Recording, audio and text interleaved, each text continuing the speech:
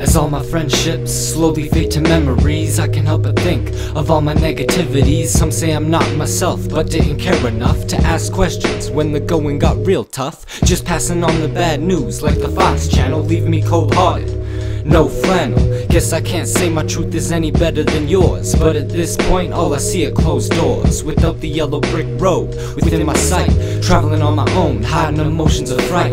Cause I hear if you take care of all the moments, the years will take care of all of your opponents. But who's to say that the truth is even real when everyone sells out for mass appeal?